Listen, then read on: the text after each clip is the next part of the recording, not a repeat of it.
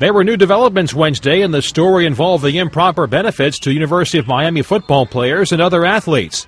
The NCAA says it's been investigating the relationship between a convicted Ponzi scheme artist and the university for 5 months, and the allegations, if true, show the need for serious and fundamental change in college sports.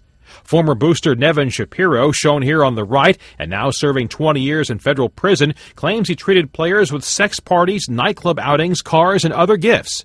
Shapiro told Yahoo Sports he provided improper benefits to 72 football players and other athletes at Miami from 2002 to 2010.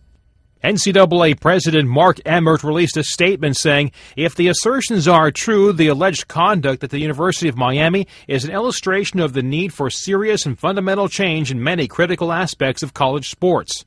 The entire Miami team took the practice field Wednesday, even though Shapiro's claims involve several current players, most notably quarterback Ja'Cory Harris. First-year football coach Al Golden.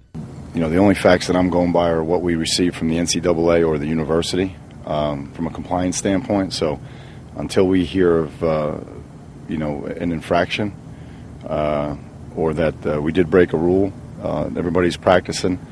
If it is determined that somebody broke rules, then certainly that will be first dealt with from a university standpoint, from an eligibility standpoint.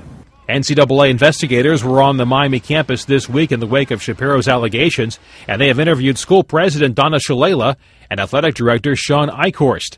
The shockwaves from the current allegations are being felt all throughout Coral Gables. Harry Rothwell is a Hurricane season ticket holder and manager of the Old Cane store just off campus. We're hoping the Hurricane family will stick together and support the program and try to demand that this doesn't happen again and hopefully correct it so it doesn't happen again.